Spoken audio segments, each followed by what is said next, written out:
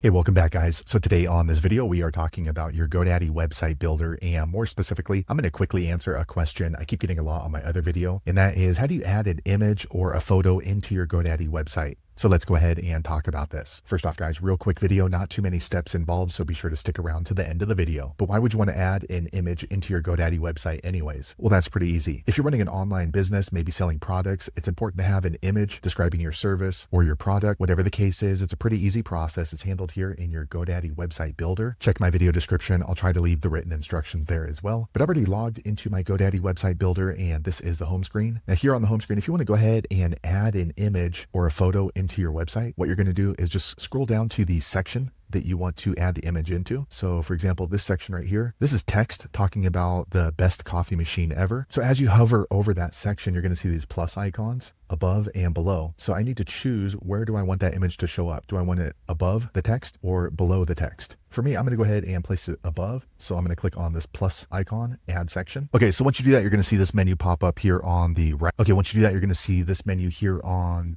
the bottom, and you want to click here, image gallery. Next, you want to click on photo gallery. Okay, so now you're going to see all these photo setups. So just kind of scroll through and then see which one applies to your product or service. So for me, I kind of like this one right here. So I'm going to click add. Okay, now you can see that below the coffee machine text, we see this. So it has another title here. I'm going to click into here, and I'm just going to go ahead and delete this. I don't actually need this. Okay, so now we just have the image, and I'm going to click on this woman right here. Once you click on the woman here on the right side, you're going to click on change image. Okay, so now you can go ahead and choose from one of your images, or you can click right here, add image. Okay, after that, you choose an image, and you can see I just uploaded this image of tacos. And once you've chosen the image, you're going to see a little turquoise check mark inside the image, and then you want to click on insert. Okay, and then you're going to click on done. Okay, now you can see that we had the taco picture, but it keeps scrolling. So what we're going to do now is we're going to scroll down, and you're going to see this image gallery, and then you're going to need to remove these images. So, well, let me go ahead and remove all images, remove all, and let me go ahead and just add back in my taco right here and add to photo gallery. Okay, so now here we have it. So here is our coffee machine text, and below it is my image of tacos. Now we can go ahead and add a title in here, because as you can see, there's nothing in there. So maybe we'll write in